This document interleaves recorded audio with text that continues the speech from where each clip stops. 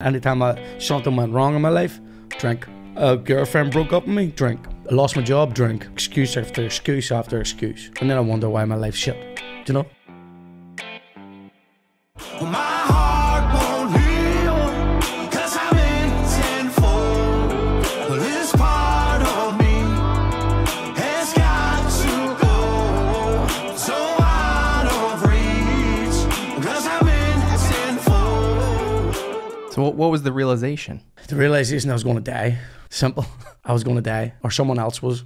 It's still his, I don't miss it. It's go, go, go, like a go, go flow. And I'm almost done, and I told you so. When I throw these flows, like it's Rochambeau. And I ain't too close to the Joe Smo goes. And I'm on my grind, that is all the time. I do not do breaks, that's right, I stay in dry. And look, I'm back with a little bit of that, and a little more cash than it came in with. Ready, that cat is out that bad, but I still ask you, the boy got skills. I don't need her, I don't need him, I don't need help with me, I got this. I can sing songs, I can spit raps, and I can do both, even do this, word.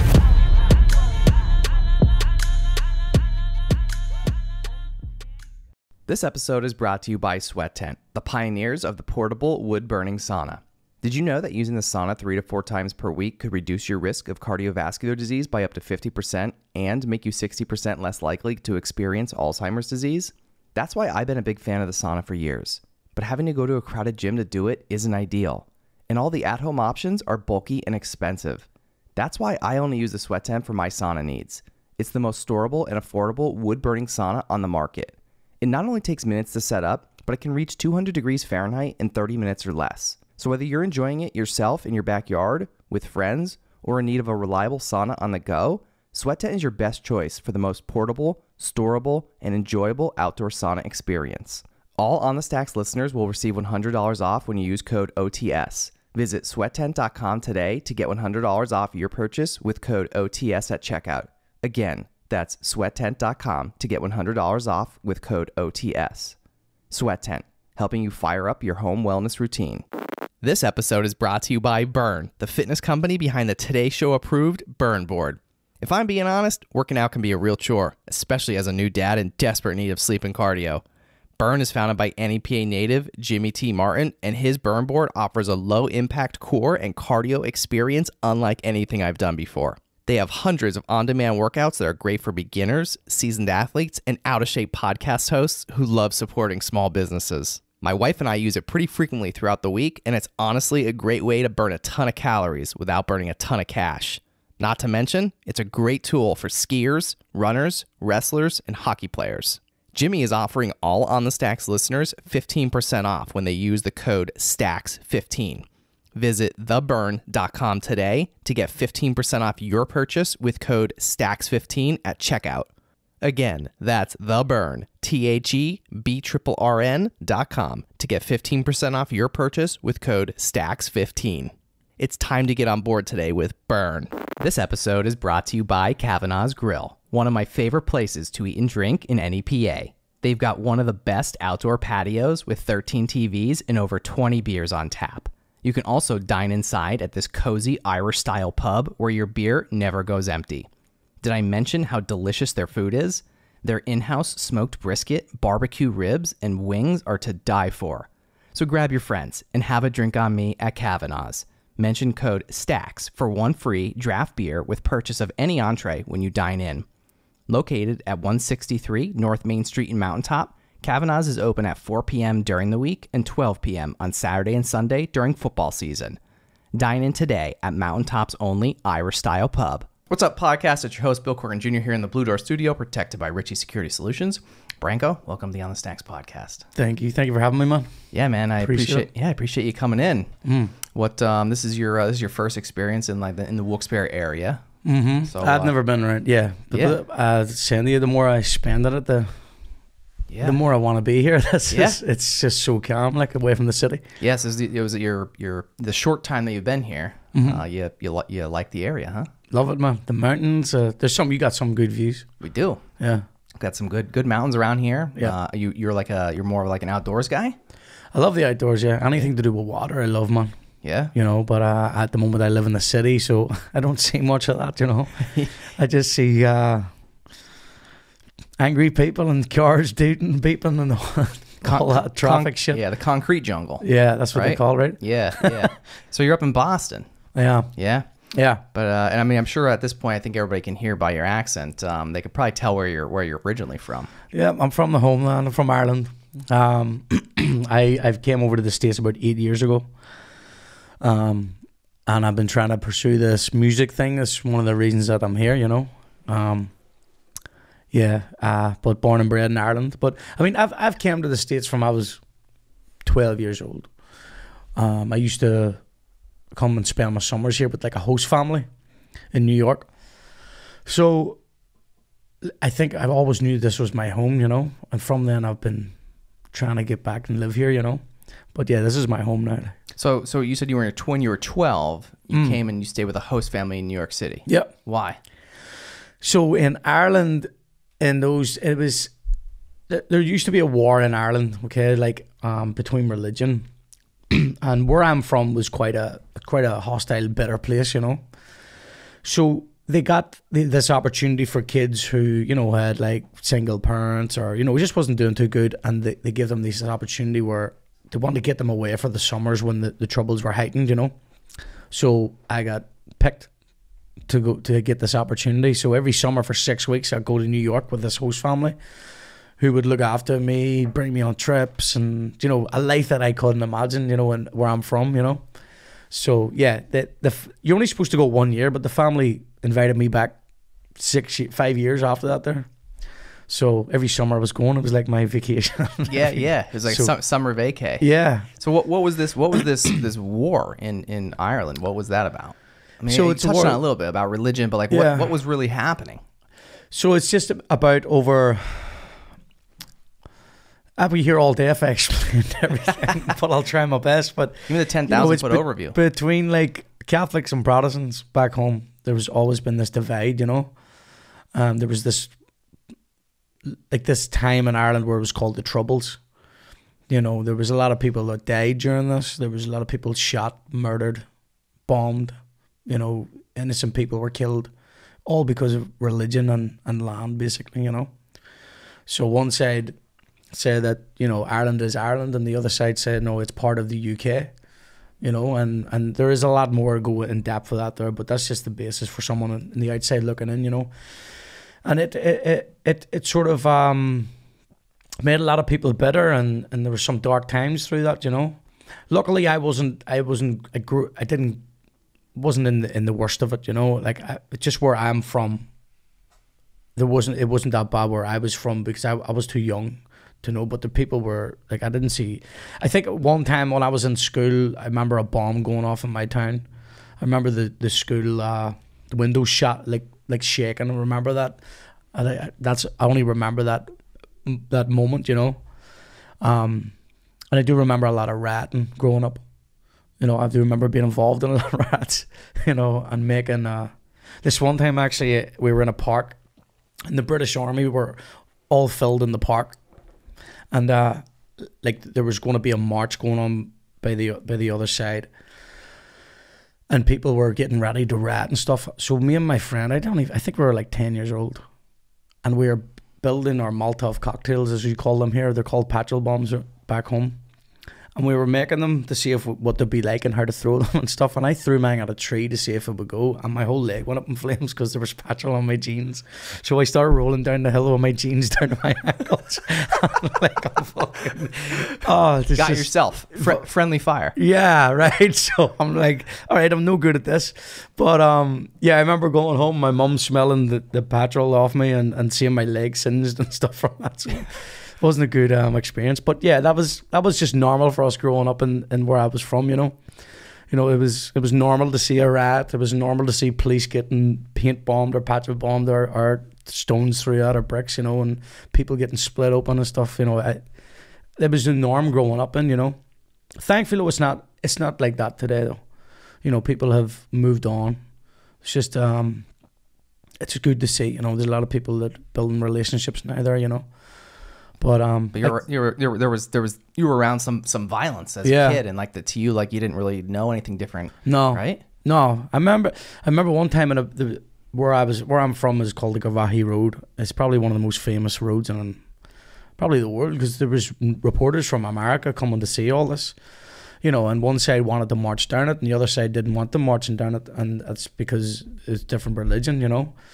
But I remember seeing like going through crowds of ratting, and seeing my mother there too, and her like falling and people running over her and her to be dragged into a house, you know, and me watching as a kid, like that's my mother, you know. It's so like those things probably, you know, still are, I'm affected by those to this day, you know, little did I know, you know. How old were you when that happened? I want to say around 10 or something, I can't remember. It was, You saw your mom get like knocked down and dragged into a house. Yeah. We were just, like the police would, what they call a baton charge, they would charge everybody and then everybody would run one way all together. So it was just like a stampede, I suppose. But yeah, I remember seeing that, my mother falling and people running over and then getting dragged into a house to be safe, you know. Wow. I'm in the crowd, don't know where I'm at, you know. What'd you do? I just followed the crowd. Wow. Yeah. Did you like run after, like try to like I see tried your to mom? get back, but the police were already bringing us in. So you couldn't, I couldn't get go through. No. Wow. Yeah. But yeah, it's different scenes like that. I've seen a couple of gruesome scenes, you know, people getting hit with bottles and stones, split open, blood and stuff. Yikes. Seen As someone, a 10-year-old kid. Yeah. I think I was 10, around that age. Yeah, Like, 10 or 12. yeah. And I seen a guy getting shot by a plastic bullet on his neck here. A rubber bullet. Do you know what that is? Yeah. Yeah. Yeah. Yeah. Yeah. So, yeah, so when they shot them, people used to hunker down, but I guess he hunkered down too late and it hit him in the neck. Ooh. Yeah. Does it puncture? Yeah, it'll leave a big mark and a big bruise, a round bruise. I remember it to this day, yeah. Ouch. Thankfully, I've never been shot like that. But yeah. You missed the no rubber bullets for you, huh? Yeah. But I grew up hearing about other people, you know, getting shot and stuff too of because they're doing criminal activities, you know, by paramilitary groups. Okay. You know, like I know a guy that got shot in both knees. Ow. Before, yeah. Ouch. Yeah. That's it used to be around it in the north of Ireland, if you were selling drugs or you were getting involved in criminal stuff, you know, that people you'd be dealt with and you'd be taught a lesson, you know. And who would do that? Who are these people? Paramilitary groups. What are they? They're just like... So they're just like a... I don't want to get into it in this podcast. I don't want to know who they are or mention any names. Okay. You know. So, but they used to be, they wanted to fight for their country, you know. Okay. And then they were also trying to help the community in ways, you know, where your government wouldn't. Got it. You Okay. know? Yeah. They were more strong. I think that's the answer I was looking for. I wasn't looking for names, you know. Yeah. You know, the safety of all of us here, you know. Right. But yeah. But no, yeah. I just wanted to understand, like, these are people that were, you know, trying to do the right thing in the towns, right? Yeah. Yeah. When the government wouldn't. Yeah, exactly. Kinda... Because the police, there was no policing really, because everyone was against the police. Got it. Because they weren't helping situations. They were. That's wild. There's a lot of corruption going on, and you know. It's wild. Yeah. It's wild to think about, you know, because, you know, like here where we're at, like I was born and raised in this area. You know, I know you've only been here for a very, very short time. Yeah. Like literally like probably less than 12 hours or 12 hours, right? Yeah. But, you know, you see this area, like, I mean, I've never, like I said, I grew up here. I've never experienced anything like that, obviously. You know, I mean, Well, that's what I'm saying. It's like if you walked out the door there on that street, imagine like police jeeps, police saracens, fires, burnt out cars. Just like right outside my door. And people rat and fighting. Yeah. Getting hit. That was like, and in the summer is where it was like the main time. Why the summer? Because there's a holiday called the 12th of July. It's a Protestant holiday, and they burn bonfires for it. So it's like everybody starts to get, from both sides, get bitter around that time of year. And it's, yeah. In our town, there was a big wall where it divided the Catholics and the Protestants from, like, it's like, that's the Catholic state, that's the Protestant state. There's a wall. An actual wall. Yeah. So the police would, at the summers, they would sit on each side of it, and people would throw stuff over from each side. You would hear a window smash here, a window smash. Yeah. You know, it was tit for tat the whole summer. Yeah, but yeah, it was, sometimes it was scary, you know. Yeah, I bet, man. Wow. So okay, so you know, the reason because I haven't really talked about anything out there before in a long time. Yeah, like, really to go back there, it's kind of wow. Yeah. You say it out loud, you know. Yeah, it's crazy. It's crazy. Yeah, like I can't imagine. You know, I think people, you know, like maybe like me or just, you know, here in America, I think a lot of times people take the, you know, take for granted what we have here Yeah. in America. You know, and it's like you hear stories of guys like you growing up, you know, as a kid and experiencing that, and you know, all the things going on in the world, even like right now, and just other parts of the world, you know, that those things don't really happen here. I mean, there's all kinds of riots, and there's been a lot of riots and things happening. Like, well, I sort of would relate to it whenever there was like the whole Black Lives Matters movement and the sort of how they rebelled and stuff too. It kind of was like similar, yeah. Okay. Yeah. You know, I mean, it was over color. We were over religion. That's the difference. Yeah. You know, and so like I can understand people's passion for that. You know. Sure. So like it wasn't just let's have a rat. Let's, you know what I mean? It wasn't like that. There was a cause. Yeah. You know? So when you you came to you had this host family in New York City. Yeah. Right. And so when you came here, like, was it like your mom was like, hey, I want to send you there to just to be safe for the summer? Like how did that go? Like, what was that conversation like? So in school, you had to write a letter and say why you would like to go to New York. Why you know. Who was the letter to? So everybody in their class would get the chance to write the letter to say why you think you'd be good candidate to go to New York. So I would write, well, I'm good at laundry, I'm good at hoovering. I wrote, I'm good at hoovering instead of vacuuming. Hoovering. Yeah. So the family always said that to me after. Like, they always said, "Oh, when are you going to hoover for us?" You know, for the rest of my life, every time I vacuum, I'm like, that's what I'm gonna say. I'm doing. I'm hoovering. I'm hoovering. That's what we call love it. I love it. Yeah, yeah, it's great. So I would write that. You know, I'm good. I get on with people well. I like sports, or, you know, all that sort of thing. Yeah. But I guess I don't even know if that was how I got picked, because I think it was more to do with, you know, does your family have a mother and father in it? Is there any loss in the family? Are you in like you know, Section 8 housing or anything like that? You know, I think that's they kind of look at all the aspects of your life, right? I think that people who are more underprivileged got it. You know, and I grew up with a single parent. My mother raised me and my two sisters, you know, so I think that will probably went into it, you know. Yeah. Because I remember coming here and sitting down at a dinner table they had 5 sons and 1 daughter, and it's just like around a big family table eating dinner, sharing, and I was like, never had this experience before. Like, I was like never like sat down like with a family, like as a family, like eating. No, I don't remember any of those occasions. Wow.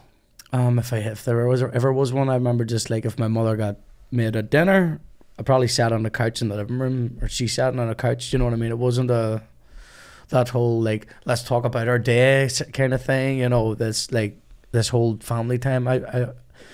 I'm not saying that bad mouth my mother or anything, that she raised me the best that she could, you know. Sure, yeah. But you just had different just different scenarios. Yeah. Different, yeah. So you said you had 2 sisters? You have 2 sisters? 2 older sisters, yeah. Yeah. How close in age are you guys? I hate this part because I always forget. I'm bad with the ages because I've got a million nieces and nephews. Yeah. But my sister is she's 50, and that's the oldest, and then the younger one, then she's in the middle, so she's like 38, I want to say. Okay. Around that age. And I'm the you're the youngest. Yeah. You have a nice beard, by the way. Do you like that? I'm growing that out. I love the beard. I'm growing that at the minute, yeah. Yeah, I'm down with it. Yeah. Do you know what? It's this time of year, I suppose, and it's... Is it like a winter beard? I'd love it to be, but my girlfriend doesn't want me to shave it at all. Yeah, no, don't. She's like told me keep it. Don't ever get rid of it. Or we'll break up. Yeah. I'd break up with you too. Well, you two should get together sometime. Yeah. No, I think it's a good look. Yeah. So, all right. So you had 2 sisters, and like you said, so you know, maybe a little bit of an age gap. So like, but again, you didn't really have like that. I'll say like a typical like upbringing. Like, so my sisters, they got married and they had the kids, so it was just me and my mother. Got it. Okay. So it was kind of them. My mother's an alcoholic. Always. She was, yeah. She died when I was 14. She took her own life, suicide. So it was just me and her. So I was playing this role of, you know, watching my mum being sick in the bathroom and like finding bottles and like her drinking, and just like, you know, it wasn't like that all the time, but when it did happen, you know, those are the moments that I'll never forget. You know, so my older sister would have to take me away to her house and get me away from my mother, you know. So this is a whole, I think we worked out. I moved around like 7 different houses in 1 year. Wow. Like, just my mother being unhappy, you know. So I watched my mother go into hospitals, sanitariums, and that sort of thing, and in and out of AA and stuff, you know. She battled. She never gave up trying, but you know, it took her in the end, you know. Wow. So yeah, suicide is a big thing with me. Like, Yeah. I have a big passion for it. I have a couple of friends that have died from it. Really? You know, it's a very it's a big topic back home. Is it? I mean, it's not as big as it should be, I think. Yeah, I agree. I think that there needs to be more done about it. And I hear this all the time about, like, you know, yeah, well, these governments saying, oh, we get funding for this and funding. Like, stop the bullshit. Just start with yourself. Start being nice to everybody, a little more nice to everybody. Start within here. Stop with the money. We don't have the money for this, don't have the money for that. Like, Yeah, it's bullshit. yeah. Like, I've seen people, like, I've had my own, I've been depressed all my life, you know. I know how that feels. Like, just, I don't know, I get very emotional about saying it, you know. Yeah. But So what do you think the you know, Lisa, you talked about like the suicide being very, you know, pretty common, you know, back where you're from. Like, why do you think that? Like, why do you think that is? I mean, I think it's because it's the norm. I think it's the norm back home where people just drink. People are happy with being average. I think people are happy with just like not having a good job and getting paid benefits and just like, okay, that's for me. Or if they get an average job in a factory, yeah, well, that's my life, you know. I think, or like just their own mental illness too, you know. There's a lot of just like drugs, there's a lot of alcohol issues there. There's a lot of single parent families, you know. People who went through trauma, especially like from what I told you before about all what Ireland used to be like. People are still suffering from that, you know. But nobody wants to talk to nobody. They have to go to a pub to go and talk to someone. You know? yeah, you can't be sober. Yeah. Show me. You know, people say, "Oh, a real man sitting up in a bar giving your kid money to hush them away." How about 2 people sit down at a table and start talking about how they feel? Do you know what I mean? Yeah. How do you feel right now? Talking like this, it's great. It's great. I can tell another human being how I feel right now. Do you know what I mean? Yeah. I didn't used to be like that. Yeah. I had to bottle everything in, and Yeah. then What'd you used to be like? I would just drink it away, man. You know, I've been trying to get sober for about 10 years. Right? So I went into my first mental hospital when I was 24. I'm 34 now. I only got sober. I'm sober 6 months now. It's taken me that long. Congratulations, by Thank the way. you. Yeah. Thank you. You know, anytime something went wrong in my life, drink. A girlfriend broke up with me, drink. I lost my job, drink. Excuse after excuse after excuse. And then I wonder why my life's shit. Do you know? It's not like that today. You know? So what was the realization? The realization I was going to die.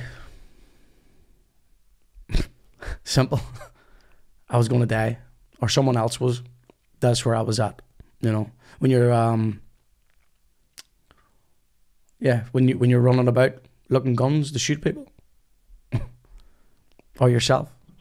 That's, you know, right. Where's my head at? Yeah. You know, over nothing. You know, I was in my drink, I was very impulsive. You know,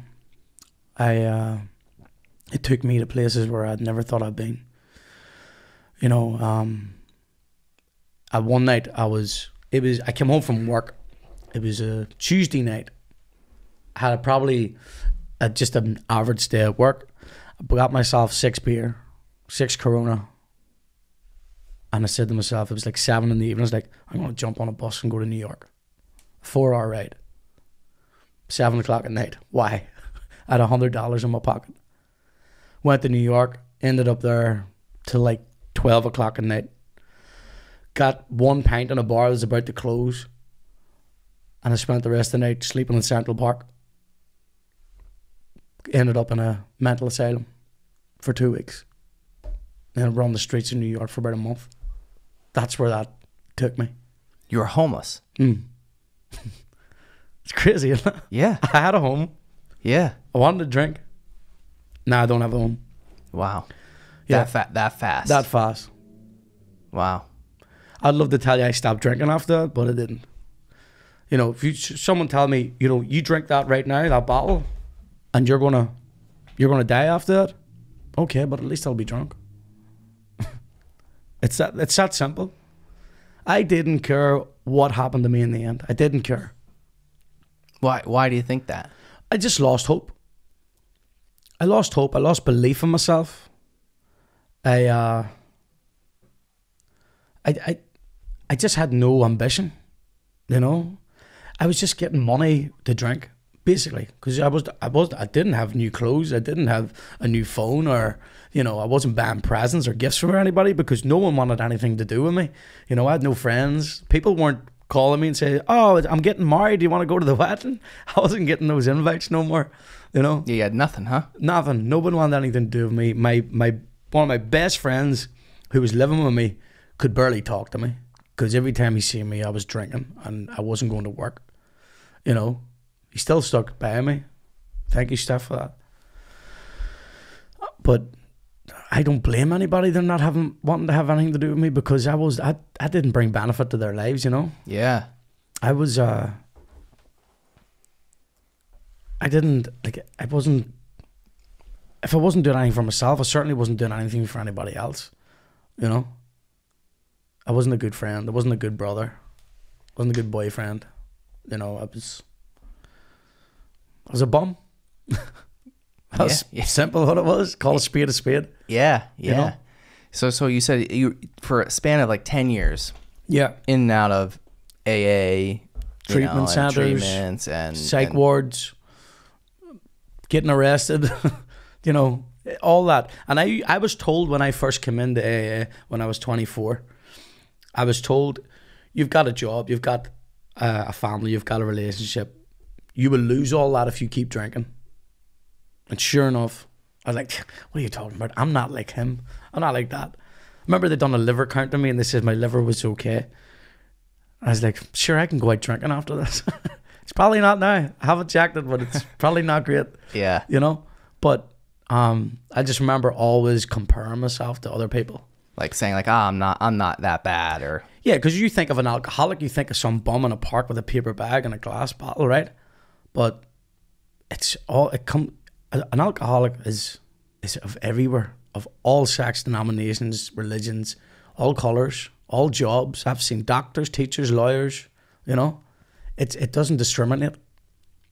So like I've seen all these people. Like I can name the amount of times I've been sitting talking to these people in mental asylums or anything, like, you know. But I used to think I was better than them. Like even when I was in the mental asylum, I'm like, they're all not right, you know. I'm the only. Yeah, they're crazy. I'm sane. Right? I was like that one flew over the cuckoo's nest. You know what I mean? But yeah. So, but I always compared, and it was only until I started to relate to people in Alcoholics Anonymous that I started to go, right, you know, maybe they're onto something here, you know. Mm-hmm. Yeah, maybe like they're right and I'm wrong. Exactly. You know, and I used to think it was right all my life, you know, as I was far from the truth. Yeah. Yeah. So like, did you like, you know, you said you didn't really, you feel like you had nobody, like, do you feel like you didn't have a purpose like anymore? Yeah. Do you because like lost purpose? You said you were hopeless, right? Yeah. Because, you know, I wanted to come to this country to pursue my music, right? And I got a little bout of that. You know, when we talked about whenever I met Yellow Wolf and then I worked with one of his producers, you know, and I got a song. I was like, you know, maybe I'm onto something here, you know. But I didn't change my character, and that was the problem there, right? That deal, like, I was going to help him with his whiskey. That deal fell through on my end because I wasn't ready to handle all that. I was still drinking the head off myself. I wasn't sober one bit, you know, and I'm trying to handle someone's... No. I had to work on me first, right? And that's the thing that I keep hearing and I keep standing by. Your talent will take you places that your character can't keep up with, right? Now, what I mean by that was I was running around saying, oh, you know, I'm going to work with Yellow Wolf and all this, and this ego fucking thing started to kick in. You know, all these selfish thoughts we would get in, you know, what if I can get this and I can get to work with this guy and work with, you know, who wants to deal with someone like that? Do you know what I mean? I see other artists too that I talk to, and some that I don't talk to, and I see them on their social medias, and they're saying, "Oh, they've all got this ego and stuff." Imagine if you're going to meet a manager or someone that you hope that, or a record label or something, you want them to buy into you, and you look like a fucking tool. Do you know what I mean? Yeah. Why would they? Yeah. No matter how talented you are, they won't want to deal with you in business. Yeah. You know? Mm-hmm. So that point in my time wasn't the time for me. It wasn't right. I wasn't ready. You know, I had to go through all the bullshit. I had to get homeless. I had to go through the mental hospitals, the ups, the downs, the breakups, you know, the fights. I had to go through all that to get to where I am today. You know? Yeah, that's so interesting you say that, like, because, you know, it's like for 10 years you battled, you know, like you were battling all this. Yeah. And it's like you had to experience what you had to experience to be the person you are today. Right? Yeah. You have to accept it.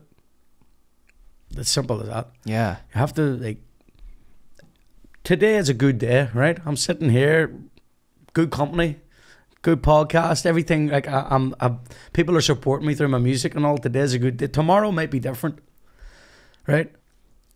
Tomorrow, God forbid, someone in my family or something dies, something like that. Like, but I've got to know how to work through those times. That's growth. Accept those situations, because I can't change them. They're out of my hands. You know. Anything, a job, your job doesn't go well. Accept, like, okay, why is my job not going well? Why my higher power telling me something? You know, there's a reason for everything. Believe me, like bad or good. But it's how you deal with them and accepting them. I'm not preaching here, because I get it wrong all the time. By no means do I get everything right. You know, I'm still learning. I learn every day. I make mistakes. I'm human. But just to continue to grow each and every day, to try and put that in front of yourself, like to learn, is that's a beautiful thing. Like, what got you into music? Again, we go back to like my mother drinking and stuff, and I just was very withdrawn, shy kid, you know. And I remember she brought me back a cassette tape of Eminem, with Stan on one side, I think, and the real Slim Shady on the other. And I started to listen. I was like, fuck, I like this. You know what?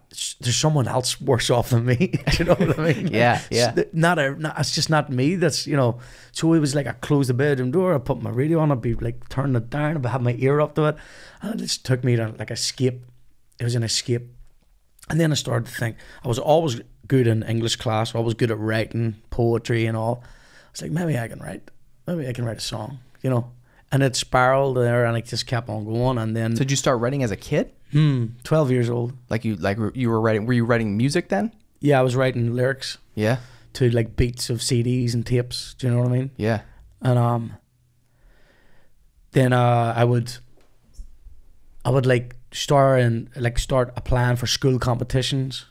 I done an Eminem. That was my first ever thing on stage, was the dungarees, a blonde hair, and I kept winning these competitions of like performing and rapping as Eminem, you know, and anything I could do. And then I figured out a guy who Sama, shout out to Sama. He is a guy from home. He actually lives in New York now. I heard one of his CDs that he made at home using a PC mic on a laptop. And I was like, wow. So he showed me how to do it, and then I started to make my own songs. Very terrible songs now, I've listened to them again. But like it was cool just to do, you know. I would do these comedy skits, you know, just using a PC mic up to a computer, you know. It was great. So that all spiraled, and then I was learning more. I was listening to different artists, not just Eminem, you know. And it was just, yeah, I loved it, man. And I loved the feeling of being on stage and people cheering for you, you know. I loved that feeling. Just of like, you know, I'm not the shy kid. I'm not like withdrawn. All my friends were playing sports, like football and stuff. And well, you call it soccer, but I would be like standing watching them, you know. And I never liked sports. I never liked to get involved in anything like that. I'd be sitting ripping butts, like, do you know what I mean? Yeah. Drinking and stuff, like, you know. But I always said, I want to give more, you know. I have something else to give than just this. So yeah, my music was my thing, and I done drama, done acting in drama classes, and was in commercials and all as well. That was my thing. The entertainment thing was me. Because I got to be someone else. I just didn't want to be me. I wanted to be something else or someone else. And it took me away from that. Like I would go to auditions in Dublin or Belfast in the cities, like, and I'd go away for that day. I'd be someone else. I'd be like, I'm fucking Brad Pitt or fucking Matthew McConaughey here, Yeah. I just got to be that different life. Even today, I feel that, like, I have to still be humbled, but even today of me coming down here, sitting in a nice hotel, and then, I drove 5 hours to get here. It's like the whole, I'm going down to do a podcast, I'm doing something for the entertainment, that gets me away from out of here, because out of here can trick me a lot, man. Yeah. It keeps you, like, it's like gets you out of your busy mind, right? Yeah. Like that voice, that noise. Yeah, the noise. That's a good way. I like that. Yeah. So like writing for you, and writing and performing and all that, like, keeps you grounded. We'll say, maybe. Right? Oh, definitely. Yeah. Like I can like, I done it last night. I was a bit of shit going on in my head, just my own thinking, and I just put my earphones in, put a beat on, just start. Before you know it, an hour passed and I'm still writing. I'm like, right, I gotta go to sleep. It's 11 o'clock. It's therapy. It's medicine, man. Just like AA is with my drink. It's medicine. I'll see myself change if I go to one meeting a week, all right. If I go to 2 meetings a week, okay. If I go to 3 meetings, all right. That's the way it's like medicine. If I don't get my medicine, then my defects of character can come through, Start to slip. Yeah. And, a guy told me before, many meetings make it easy, few make it hard, none make it impossible. Doing the work of anything. It's like going to the gym. 1 workout a week, okay. Do you know what I mean? The more you do, the more you progress, right? The more you're on top of things. Yeah. You start to learn how to handle situations better, I feel, Sure. And you're living your daily program, Mm-hmm. But you got to put in the work ahead of time. Exactly. You got to be prepared. It's like anything, yeah. Like preparation. Right. To come back. Right? Yeah. It's like you were lost. Yeah. It's like you gotta dig your way out of this hole, put in the work, prepare for coming back to reality. Exactly. Really. I mean, like any situation, as I said earlier, anything could happen today or tomorrow. You know what I mean? If I have no meetings in and something happens tomorrow, there's a good chance I'll crumble when it happens. But if I have a few meetings in, I can maybe go, right, let's take a step back. Let's look at the situation, a little bit better, Yeah. I'm able to handle situations better. Yeah. It's great. It's fucking amazing. It's a spiritual awakening, man. That's all I can tell you. You probably didn't have that great beard then, did you? I didn't. I don't know what I had then. Not a nice beard. Not a good one. No, it was probably dripping with Bud Light or fucking something. Smoke too. Yeah. I haven't smoked either. It's great. I used to smoke a lot from I was like 12 years old. I probably used to take cigarettes out of my mum's purse. Yeah. But and then I smoked when I drank, and now I don't drink, so I don't smoke. It's great. That's good. Doesn't sound like it, but my voice has got this huskiness over it now. Over the smoking? Probably. Since you were 12? Damage, man. Yeah. It works good in some songs now, I'll have to say, when I'm recording. Yeah. Like you said, you kind of said before, like, everything happens for a reason. You went through all the things you went through for a reason, and it's like now look at it's like it's in the music, right? And it almost helps you, even though the shit was bad, right? But like you did these things, and it's like even though like you may, like you said, it might be like something like, oh, his voice is raspy or whatever, but well, maybe it helps the music now. It's good. You just interesting. Don't know. Yeah. I think people go for that raspy thing too, in like country and stuff. Yeah. I like the raspy thing. Yeah. Who's that? What did you call it? C6 Steve, you ever hear him? I don't know. Is it C6 Steve? Used to see him like he was like I think that's his name. He played a guitar. He was this ginger bearded guy, and he had this real I can't remember. Raspy voice? Yeah. Yeah. What he sung that song like Creep. He sung that like he done a cover of Creep. Okay. 'Cause I'm a creep. Okay. Yeah. Very good. You should look him up after. I will.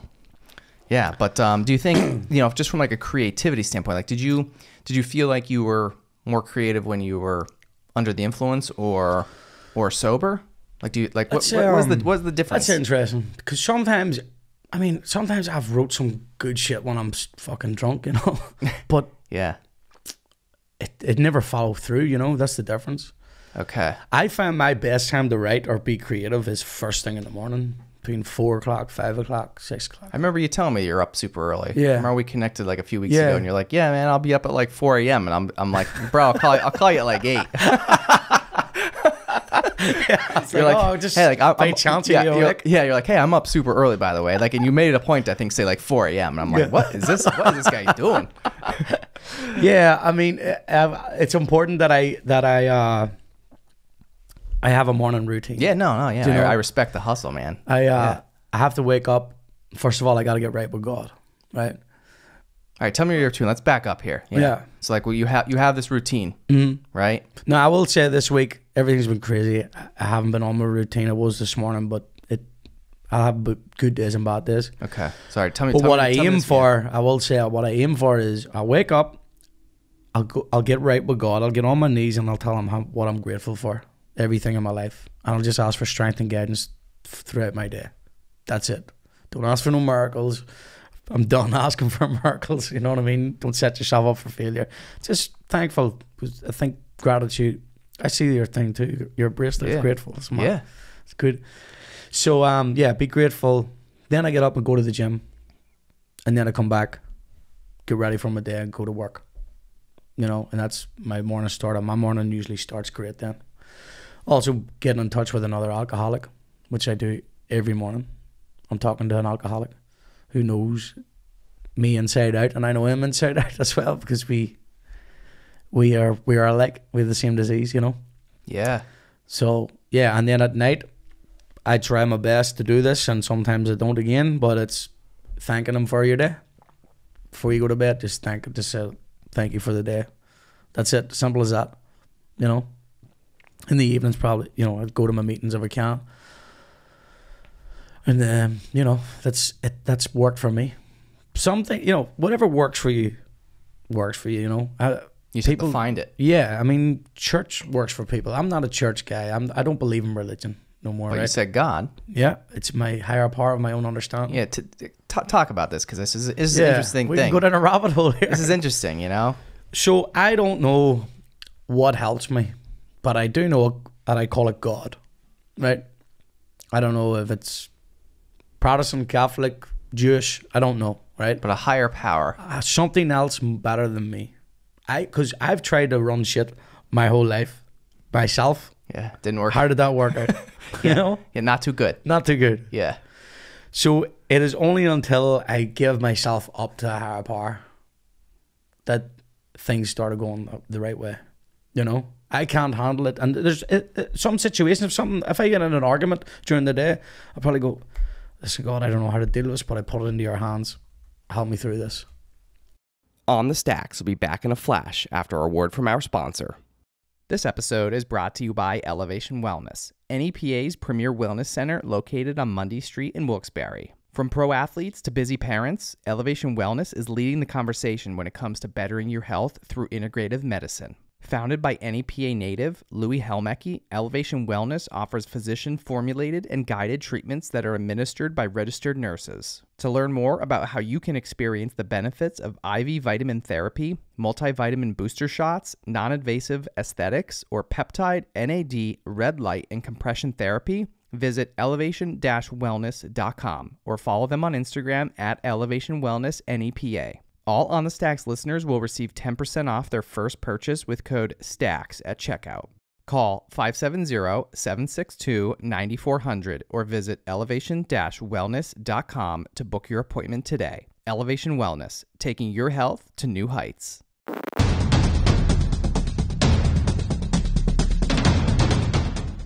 My greatest honor is receiving the trust of a family who has lost a loved one through the fault of another, or receiving a call from someone who's been seriously injured and asking me to go to battle on their behalf and to receive the monetary justice they deserve. To learn more, visit Anzalone Law offices online at anzalonelaw.com. And now we're back on the Stacks. And as simple as that. As simple as that, and this takes off a load from me. you know. But like everybody's got their own understanding of the higher power, you know. It doesn't matter where you're from, but you have to at least have a belief. You could believe it, have it as yourself, believe it in yourself, believe it in that phone, you know. It's like it's up to you. Take your own take on that, you know. Yeah.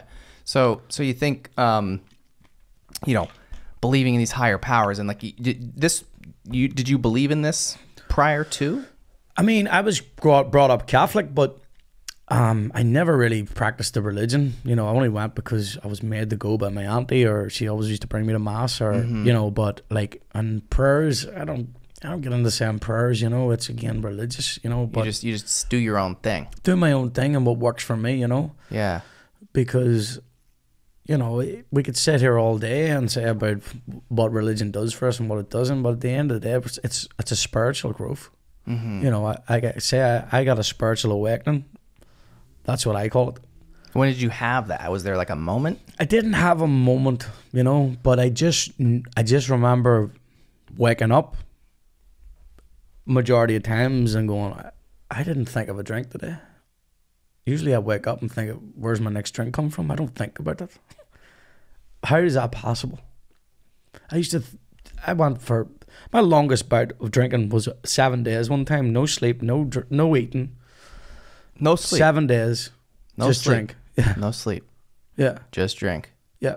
That's wild.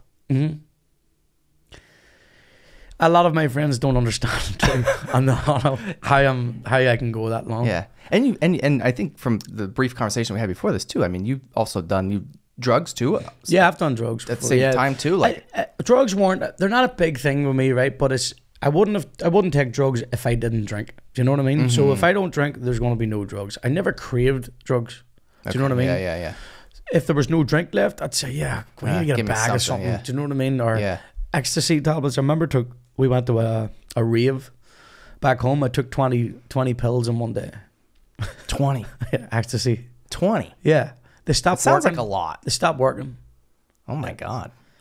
I was just taking them to keep it going. It was doing nothing for me, but it was, yeah. Wow. But only because I had no drink.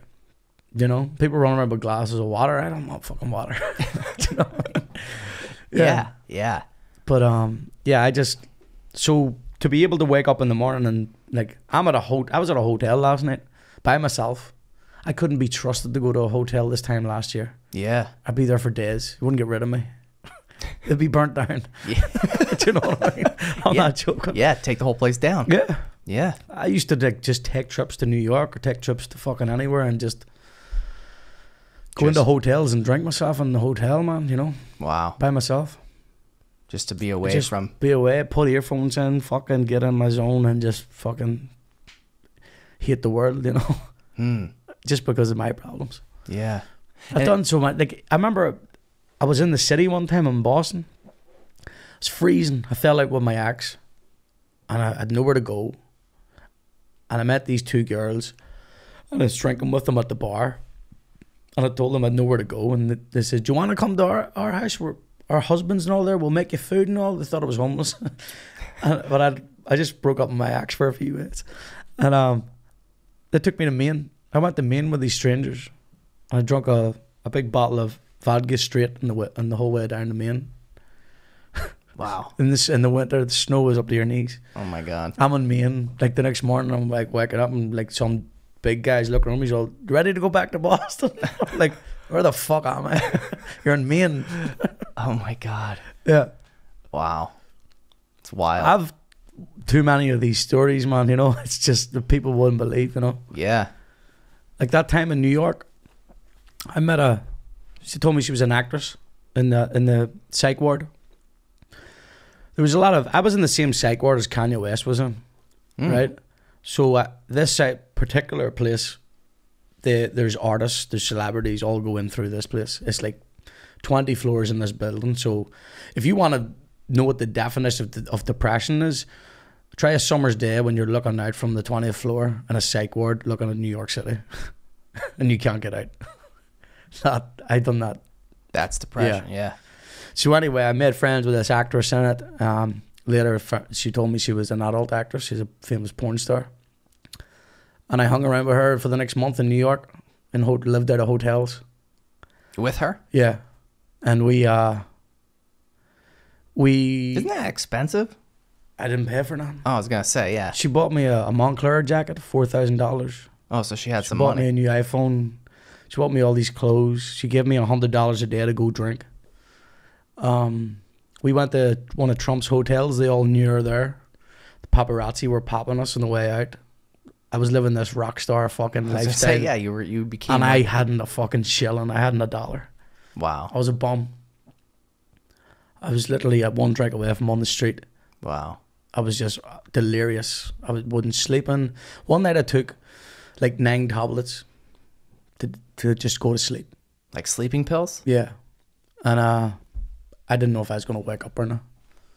I think I woke up like a day later. Jeez. She woke me up. She was slapping my face. I was just like foam and stuff in the mouth. I got up and started drinking. Oh my God. Yeah, that's insanity, man. That's where it took me. Yeah. You know, I didn't care who you were or what you were. I would, if you were drinking with me and you were paying for my drink or you can benefit me drinking. You were there. Yep. Sign me up. Yep. Right? Mm-hmm. That was you. That was me. Dang. Yeah. So all of this, like, you were trying to escape, right? Did you find like an underlying, you know, what's really going on with me kind of That's thing? the stuff that I work on a daily basis, you know. Mm-hmm. You know, obviously I've had some traumatic events in my life. Yeah. That, you know, that I want to say, all right, well, my mother died in suicide. My mother was an alcoholic. My father wasn't around. You know, I had shitty relationships, you know. Everything, I can't pinpoint one different thing, you know. But like, that's something I need to probably go sit down with a psychologist or whatever, you know. But I try to work it in my AA program, you know. Look at times where I was wrong, where I've been wronged, you know. Look at events of who hurt me, who I hurt, you know what I mean? And like accept those, make amends where possible, that sort of thing. That helps. You know? And I mean, it's mostly just for people who actually matter in your life today, do you know what I mean? Like your friends, your close circle, the people that, you know, that it hurts you that you hurt them, do you know what I mean? Mm-hmm. So that's like, and again, that's all that I can do today to help. Yeah. If I dwell in why my mother took her own life and left me on my own, if I dwell on that, I'll be drinking tomorrow. If I keep thinking about that, you know. But it's honestly a good thing that my mother did what she did, because she wasn't happy, you know. Now she's happy. Now she's free from that. Mm-hmm. And that's the way I have to look at it. And that's it. That's where it closes. I don't go any further than that, you know. Yeah. Yeah. You know, and I would say to anybody out there who's watching this, you gotta talk. For God's sake, just talk to someone. You know, it gets emotional, man. You gotta talk. You know, because sorry, people are. I have no words for this no more. You know, just a few weeks back, there was someone from my area died. You know, from suicide. Only a young kid. His family have to live with that. I'll say to them, you know, it will get better. But guys, just talk. Talk to, you know, if you got something, even if it's that small, I don't care. Hit me up. I'm available 24/7. And there's plenty of people like me that is. You're up at 4 a.m. I'm up at 4 a.m. Call this guy at 4 a.m. Yeah. You know? Yeah. Come to the gym with me. You know? Yeah. Yeah. Yeah, but just talk, like you said. Just talk. It's not that hard after you start, you know. Whatever it is. You know, we're all in this together. Yeah. There's too much going on in the world these days to be worrying about stupid shit, material bullshit, man. A lot of bullshit. Yeah, man. A lot of bullshit. Do you know what I love, man? See a Sunday morning, grabbing a coffee and sitting down at the beach and just, if you don't have a beach beside you, go sit down in the park. Just sit there. Take it in. Meditate on that, like, you know, fresh air. Yeah. Whether or not it's fresh or not, I don't know. Either Wherever way, you but live. just that, yeah. Do you know what I mean? Whatever it is. Around here is amazing for that. The mountains and looking into all that, man. That's great. It is, yeah. Love that. Yeah. Yeah. Just get out there, man. experienced shit. Like people, I know people from home that are afraid to leave the town. There's more to the world than our town. Do you know what I mean? Yeah. Go out and see shit, man. Yeah. Take a boat somewhere, do you know? I don't know for a long time thinking that it was my circle was that small. It's not. You know? There's more to life in this shit. More to life in this. Yeah. And it's not too late, you know? No. I think people, you know, I think we're like the same age. But yeah, even people like my age or even people like a few years older than me, you know what I hear a lot from people is not necessarily whether it's drug or alcohol issues, but just maybe, you know, trying something new or starting, you know, maybe changing careers or whatever it is. It's just like I hear a lot from people. It's like, like I'm too old. It's too late. And I'm like, what? Fuck. I'm like, you're 35 or you're 40. Like 40, like even 50. Should be in your prime. Yeah. You still got so much more time. Yeah. And everybody just thinks like, like, you know what? Everyone's like, oh, it's too big of a risk. Yeah. I'm almost 40, you know, not me, but just saying like other people Yeah. I've heard, right? He's like, oh, I'm almost 40, you know, whatever. And like, it's like, but you know, like I have this, and I have that, and I have that. It's like, oh, I don't want to take a step back or I don't want to start over or it's Well, like, how will you know then? How will right. you know? To me, you know what I say? It's too big of a risk not to try. Exactly. When somebody tells me it's too risky to try that or do that, I'm like, Yeah. you're crazy. It's too big of a risk not to do it. Exactly. Right? Look at you with this shit. Yeah. Right? Yeah. Seriously. When did you decide like this is you were just going to go? I don't know, man. I think it's kind of like always been like, you know, there, but just didn't really subconsciously, you know? You ever hear that thing Matthew McConaughey? He says something about that. He says like you never know when something's telling you something. Yeah. Like it's like a gut feeling. Yeah. It's a You little know? voice behind or whatever saying, go, Yeah. go. Yeah. You know? It's like, I think I've always had like that little bit of Yeah. like, oh, what if? Yeah. What if? Like even me coming down here, I was going to cancel. Yeah, you almost did. Yeah. Me and my girl would talk about it and she's like, why? I was like, I don't know, the fucking drive. Yeah. I would drive fucking 6 hours to go and get a drink. Easy. Yeah. No problem. Right. Any hour of the night. This shit helps. You good. I'm glad, man. Yeah. It's therapeutic. Yeah, For definitely. both parties. Exactly. Right? Seriously, man. Yeah. 100%. It's just like we're just having a conversation. That's it. You know? This is like, I don't need to get a meeting today. I've had a meeting. This is like a meeting. Is Do you it? know what I mean? Yeah. This is like an AA meeting for you. Yeah. I'm honored, man. Welcome to the group. Yeah. Thank you. Hi, Have I'm you Bill ever been Corcoran. Yeah, no, I haven't. You haven't? No. You can go to open meetings too. You can see like you can go to ones where like you don't have to be an alcoholic. Got it, You okay. can see what it's about, you I'm know? doing it right now, I guess. Yeah. According to you. Oh, yeah. Yeah. Well, I'm glad this helps, man. Yeah. I think it helps a lot of people. Oh, does. definitely. I mean, people Go through the listening, water. me. I mean, Yeah, I'm literally. hoping, you know, this is like now this. So when I release my single Tenfold there, and it's mostly about my drinking, and there's a way out of it and stuff like, and it's sort of an insight to that. My goal is not to go and get famous or awards or shit like that, man. My goal now is, can I send a message out? That's it. Make an impact. Make an impact. Anything happens after that is a bonus. Do you know what I mean? Because I thought today it would be a perfect way to send a message through this podcast. You know, Hell yeah. we have. I It think we is. have. Definitely. So yeah, it's And going back to like how you said, like, you know, like what was it for you with this, right? I think once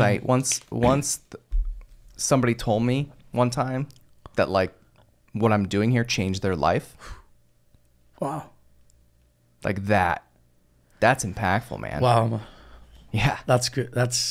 That'll send goosebumps, man. Yeah.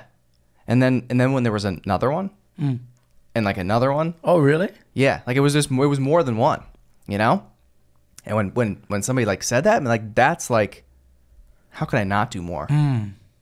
Right? That's, Like, how could I not? you see what I'm saying about this? God puts people in your lives and puts things for a reason, 100%. right? I don't know what you believe in. I'm not pushing anything, but I'm saying like me and you met for a reason. We 100% did. Those people that you have, they were put to listen to this for a reason. Yes. You know? Yes. What is the chances that they're going through Spotify or YouTube and they come across your thing? Yeah.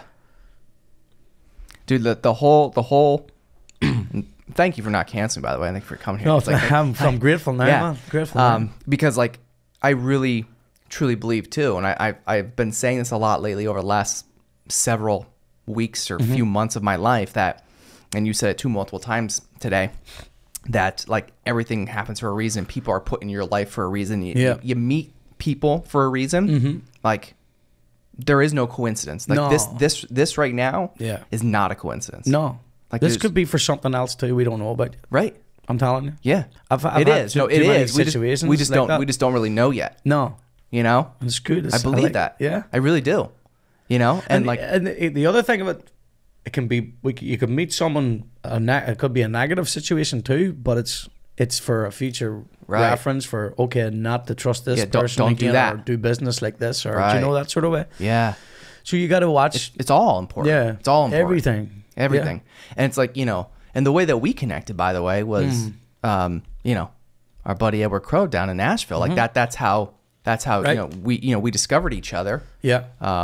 Just, you know, when I was down there a few months ago, and we just connected on Instagram, and you know, like I said, like now again, I can go down this rabbit hole of I said, like everybody, you meet people for a reason. Yeah. Right. Like, dude, if I didn't go to Nashville for that, you wouldn't be sitting here. No, I wouldn't, because I wouldn't have seen that video. No. That's the truth. You wouldn't be here. No. That's crazy. Yeah. It's dude, it's nuts. I could go on literally for like hours about Well, this here, shit. let me put it back to this, right? I reached out to an email in I want to say 5 years ago. An email to see about Yellow Wolf's Creek water. I says, what are you doing with that? I can promote that in Ireland.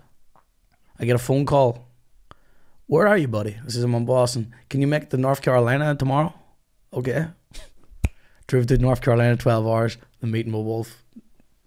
Zilla. Now this. Yeah. What is the chances of that? Yeah. So that was 5 years ago, right? Yeah, 5 years ago. Okay. And then, you know, then fast forward to this podcast didn't even exist then. Yeah. Okay. This podcast did not exist then. It's like I started this show in 2020. Right? And never in my life did I think that, well, this show would have went anywhere, right? Number one. Maybe a little bit, you know, but maybe not as much. Or think that it would have had this much of an impact on my life or other people's lives. Right. Right? So, yeah. So fast forward to going to Nashville. Like, That's the crazy. opportunity, like, you know, Zilla and I just connected.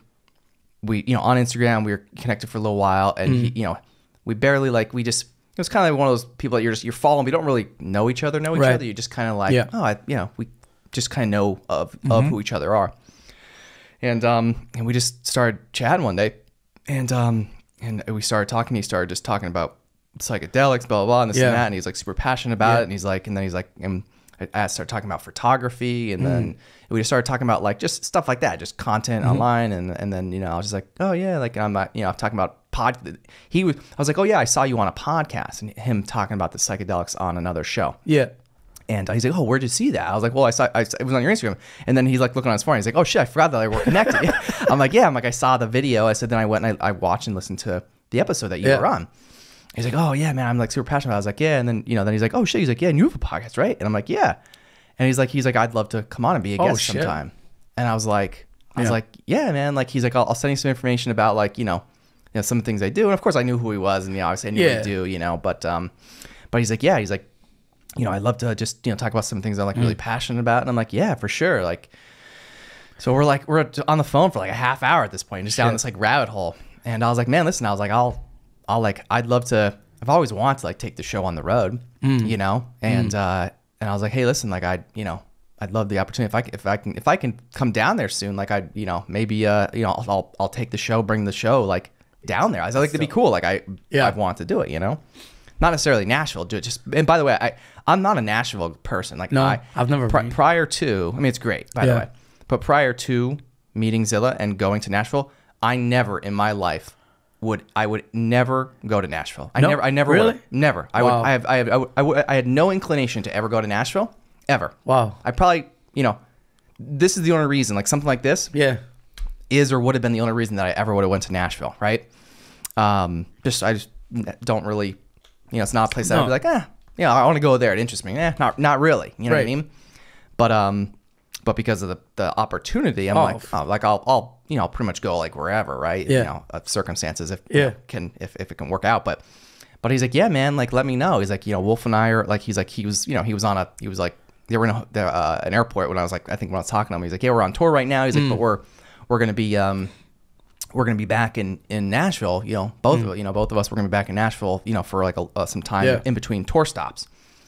And he's like, yeah, if you're around like these dates, and I'm like, yeah, I think so. I'm like, yeah. He's like, all right, come down, and I'm like, cool. That's cool. And it's just like we just had like we just like connected, and it was just like that's good. It was crazy. He's man. a super humble, super dope guy, man. Yeah, yeah. And like he went so far out of his way to help me, and a guy like that like doesn't need to do that. No, like for a guy like me, you know what I mean? Well, that's but like, you always But like that's what's so cool about it. Yeah, you know, it's just we had that like. As soon as like we connect, as soon as we talked, and he even thanked me. Like he's like, man, I'm glad we finally spoke. Yeah. He goes, because everything before you and I has just been like some texting here and there. Yeah. And he's like, until we spoke, he goes, we didn't connect until we actually spoke. And then it was like, once we did, it was just like this mesh, man. Yeah, man. You don't know what's going to come out of that. Yeah. I would say that. Yeah. So anyway, the rabbit hole, Nashville. That's crazy. Now you're here and wild, man. It's crazy how things happen. Man. No, it's mad. It's just, I feel like I felt for a long time anything I touched went to dust, man. You know, and just recently, man, I feel like anything I go into, it's just blowing up, man. Like this time last year, I wouldn't have thought that I would be walking through the doors of Sirius XM. Yeah, but stand beside Steve Aoki, right? Going up to on Eminem's radio station, promoting my song, playing my song on air, like. Yeah, can we talk about that for a second? Because remember going back to, you said your mom bought you. Think about that. Did you ever like take a second to think about this for a second?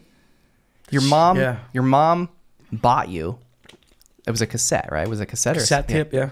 Your mom bought you an Eminem cassette when you were a kid, right? And just last week, you know, by the time this episode airs, it's gonna be a little delayed, but just last week, you were at his radio station, Shade 45 in New York City, on the radio station. Yeah. Do you know what's crazier than that? We were here all day. The day before I was going on, it was 8 Mile's 20th anniversary. That's right. And that movie had a big impact on my life because I remember exactly where I was at watching it. I was on a video I taped on TV off someone else's video. And I remember, like, I had all his posters around my room. You couldn't see a bit of wall, it was just all posters. And I remember thinking of how shit my life was, or like how much drama was going on with my mum and stuff. And just like that movie kept me out of there. I started writing more, you know. And then I'm going up there on the anniversary. It was kind of like, wow, came a long way. Yeah, that's wild, man. Do you know? I'm a huge Eminem fan myself. Yeah, man. I just respect his hustle, man. Yeah. I love the fact that super people used to hate him. Like, people were against him, and now look at him. He's just such a respectful artist. Yeah. Like his... Legendary. I mean, legend. Like, legend. Yeah. Absolute legend forever. Oh, yeah. Definitely. Yeah. Like, he's one of my... I know a lot of people would go like, oh, what do you know about hip-hop then? Eminem was your first... But that's not about when you got into hip-hop. Like, Right. But Eminem was always and always will be with my generation, being that he was my inspiration from... Like, some people says you can hear it sometimes off my sound, and I try not to let that go, but you know, it's that's where it started from me, you know. Yeah, yeah. Like, and then if it wasn't for Eminem, I wouldn't have discovered Yellow Wolf, because I remember being in the gym bumping Yellow Wolf and trunk music and my earphones in Ireland. And Yellow like, Wolf was signed to Shady Records at one point. I loved Yellow Wolf before I came to America. I was the only one who did like him. I seen him actually at Eminem in Slane Castle. He opened up for Eminem. Oh, nice. And I remember going, who's this dude with a cowboy hat? Swear to God, no one that I knew who he was and stuff. And I'm like, fuck, this kid's got it. This guy's dope. And this is in Slane Castle. Thousands of people, 30,000 people in the crowd. Wow. Yeah. And then I'm like, dude, this whole thing is like crazy full circle. This happens, this happens like so much on this show. Yeah. Things like this, stories like this, and like, circumstances and everything. Like it's like, I love hearing it. That's what I like. I like to be around people like that, man. You know, yeah, where you have this Yeah.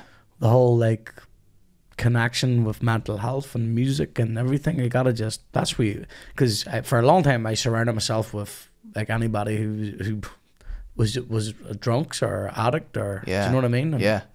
now you gotta turn it the opposite way. It didn't work that way, so try the other way, right? Yeah. Flip the coin. Too risky not to try, right? And by the way, I'm not saying everybody I hung around with was a drunk or an alcoholic. Sure. Yeah. They can drink, I can't. That's the difference. Yeah, yeah.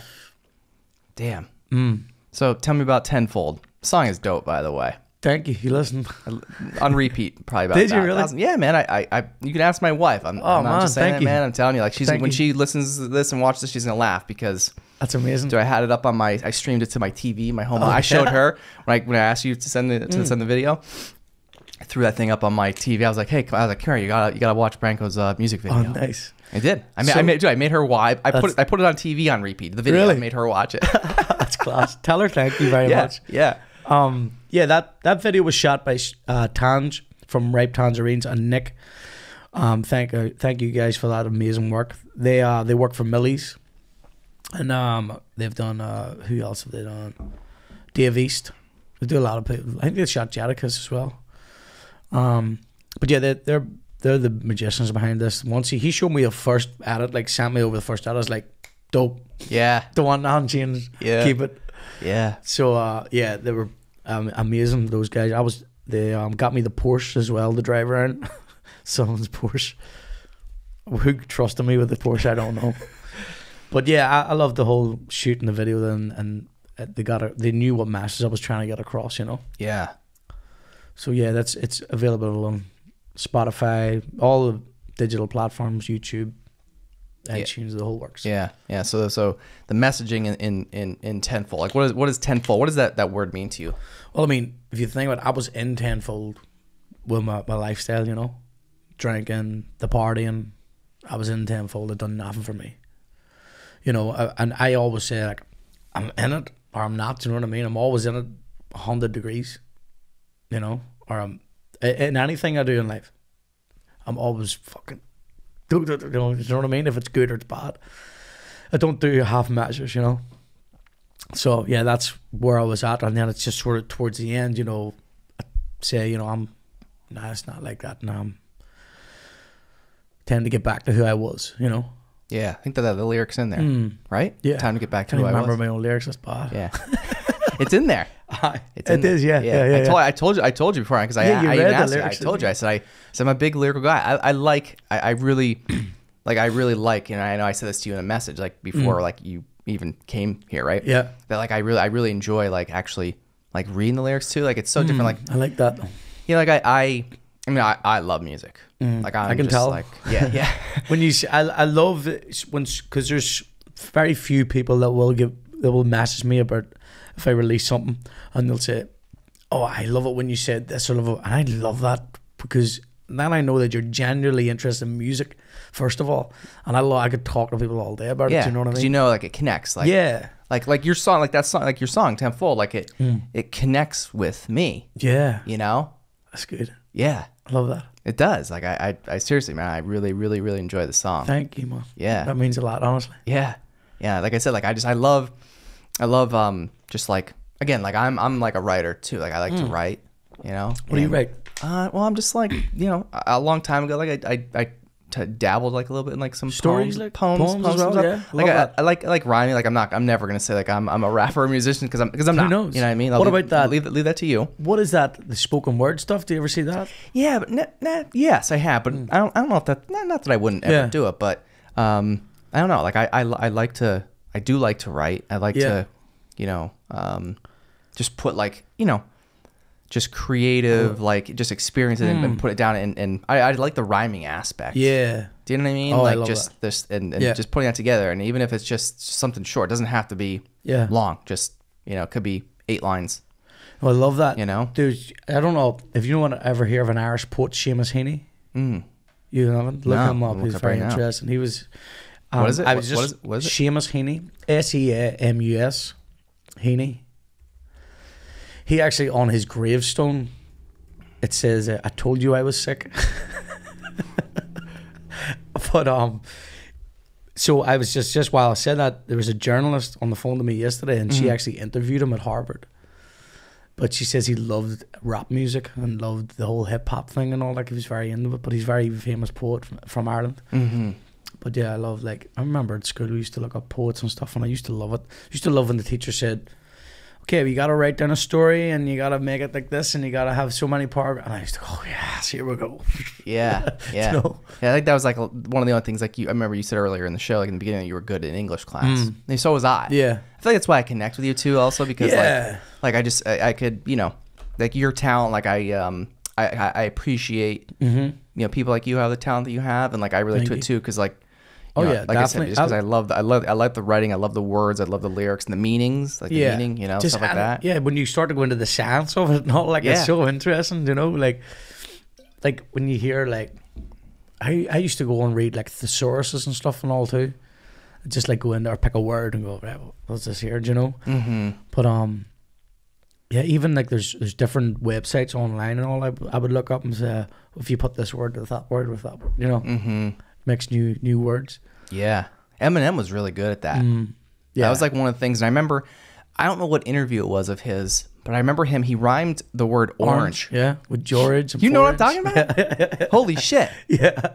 I don't even know where, I can't even tell you. It was cool the way he broke it down, because he basically says, you know, people say there's nothing. People say there's nothing rhymes with orange, but that word doesn't. But if you break it down into, I stuck 4-inch George, put 4-inch drawer in your drawers or something like that. Yeah, whatever it was. Like, would you know where that interview was? Like, what was that? It was on. I don't know. I can't tell you what it was from, dude. It was old. 60 seconds. Yeah, I don't even know. Yeah, like I don't even know. I think like it's 60 seconds. I don't know why, but I just remembered. I remembered that interview. Because I remember he's looking through and he goes, "Oh, I can't show you that. I'll probably use that again." Yeah, I love that. Like, it's crazy, but like you know, like him, like same thing. Like he's like a genius. Wordsmith, like, he's a genius, man. Like, it's so very intelligent human being. Do you know what I mean? Like, for someone like he always said he was in the comic books and all this, and like drew, and that creative thing, which you can understand, because it took him away from his home life. Do you know what I mean? And rough life. And I feel like when you've nothing, when shit's that bad and shit's just like blurry and you've nothing to look forward to, then you'll put in all your time into this, and that's where your creative, you know, thing comes out. Yeah, it's like you'll do anything to get away from that whole shit there, you know. So then you're more, I don't know. I think that's how like musicians and artists and like writers are sort of born in from like from these experiences that they've had. Like they can take these experiences, like similar, like what you had your experiences, and you take and you putting it into the music. I think so. Eminem. Yeah. I don't know if you know, if you can't, I suppose everybody's got an experience or two, or do you know what I mean? Yeah. If we all had our problems, like, it's a good job. We put them at the table, we'll take our own back, you know, but like, it's crazy to think about, because I feel like a lot of like some of the greatest look at Amy Winehouse. Yeah. I think she's a fantastic artist. Such a shame, a waste. Right. But John Lennon, fuck, I don't know what his life was. Every time I go to New York, I go there. That's where I fell asleep in Central Park and Strawberry Fields. Something about that place, man, draws me to it every time. I love it. Interesting. Yeah, but John Lennon fan? Big. Yeah. Why? Every time I don't know. I just his story. Not so much of him being in the Beatles, but just how he used to conduct himself, and you know, just like not even as much as music, just the guy he is. I don't know. I remember seeing a clip one time. There was some guy walked to his house and was standing there asking him why he said something in a song. Yeah, and he was like, "It's just words, man. I'm not aiming it at you or him or anybody. I'm just making words. I'm an artist. That's what I do." And then he says, "Would you like to come in for a cup of tea?" And he takes the guy in for a cup of some food and all. Like, it's in this documentary I watched. It's like so humble guy. Like, what's the documentary? If you look in John Lennon fan or something coming up, can't remember what it was. It's a long time ago now. Yeah, I'm sure we could probably Google it and find it out. But yeah, we'll go down the road. But it's so interesting to me that you're a John Lennon Beatles fan. Yeah, man. Yeah, there John Lennon talks with a stalker. He was a Vietnam War vet. Mm-hmm. The guy, so it's on. Okay. Yeah. Okay. But yeah, I grew up. My mother was listening to Queen, like Johnny Cash, Jerry Lee Lewis. I loved all. That's where my country thing comes from. I think like the whole, you know, Dolly Parton.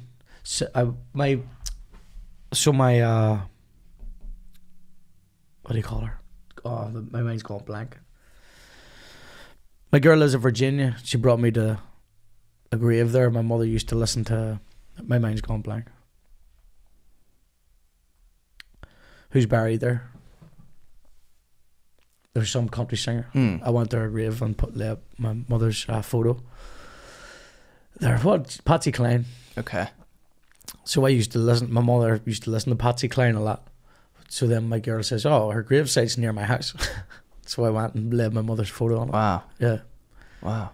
I went down there to do a suicide awareness walk. So it was a very emotional weekend. Yeah.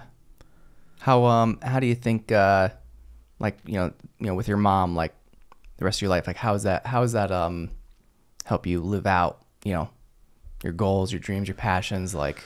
Well, I love this. That's what I'm saying. Like I want to show not just my mom but everybody that I can do more. I can be more. You know, like when my mother died, I made up a tape cassette. You know that the tape goes in the cover, and put my photo on it, and I put it in her coffin. To show, and it's a picture of me in dungarees and blonde hair like Eminem, and I put that in her coffin to say, right, I'm gonna get an album out. Do you know? Yeah, yeah. So I done that. Yeah, things like that. I'm very sentimental and things like that. You know. Yeah. Shit, there's Tanj calling me. That's the guy, Millie's guy in the video. Shit, pick it up, pick it up, pick it up, pick it up, pick it up. I don't know. Oh man, that would have been be a good moment. Be a good moment. Hold on. I put him on speaker. Yo, what's up, bro? I'm bro, you're on speaker here. I'm on a podcast right now, so I was told to pick it up. Oh, okay. What's going on? Not much. I was just telling this guy about the single, and this is Bill, by the way. What's up, man? Hey, how you doing, man? Good. Welcome to the podcast. Here, you're a third guest. It's down in Pennsylvania. It's called On the Stacks. So. Oh, okay. Well, I'm on the podcast right now. Yeah. Okay. What's up? Yeah. So this is the guy behind Tenfold, everybody. So this is my man Tanj. Yeah, Tanj. He was just talking about you. Oh, that's what's up. Kind of crazy. You called. How long you guys been talking for? This is almost an hour, I think. Oh, nice. What's the name of the podcast? On the Stacks. On the Stacks. I'm gonna check it out. Check it out. Then do you want me to give you a call after? Yeah. Give me a call after. All right. Talk to you later, bro. Hey, thanks for joining the show. Sure. He's a good guy. I always tell everybody, like, you know, if somebody doesn't put their phone on silent or something, like somebody calls, you got to pick it up. Oh, all right. Okay. That should be a rule. You got to put that up there. Yeah. So we can talk after because he might be able to get you some guests on. Yeah, that'd be cool. He would come. I would say he would. Yeah. Look him up too. I will. He's on Instagram. Yeah. Crazy how things work out, man. Yeah, man. I'm in a good space today. You know. Yeah. The music's going well. Building good relationships. Beard still looks good. Beard's fresh. Beard is fresh. Yeah. Love it, man. Appreciate you coming in. No, I'm really grateful to be here, man. Thank you for having me on. Honestly, like. Yeah. We'll definitely chop it up again soon. Yeah, man. You're welcome back anytime. Oh, thank you, man. You know, whatever you need, you have a friend and a home here, man. Thank you, man. Yeah. I appreciate it. So how can our listeners connect with you online? Where can they find your music? So you can get me on Instagram. That's where most of my links are. Branko Music, BRANKO Music. And that'll lead you onto my YouTube. And I'm on Spotify, iTunes. Shoot me a DM. Do you want to work? Do you want to do something, features or anything? Let me know. Let's work. I'm all for it. Or again, anybody needs to talk, something go on your head, I'm there. Hell yeah. Appreciate it. Appreciate it. This is great. And like I said, you're welcome back anytime. Thank you, man. And I'm looking forward to seeing your success. And let's go. It's exciting, man. So yeah. keep me in the loop of what's going on, and I know we'll be in touch. And this is there's gonna be more conversations. Yeah, definitely. Between us, man. Oh yeah, definitely, 100%. You met a friend, man. Absolutely. All right, Awesome. Branko on the Stacks podcast in the Blue Door Studio. Thanks for joining me. If you want to see more On the Stacks content, subscribe to our YouTube channel at youtube.com/onthestackspodcast or search the hashtag On the Stacks on Instagram, Facebook, and LinkedIn.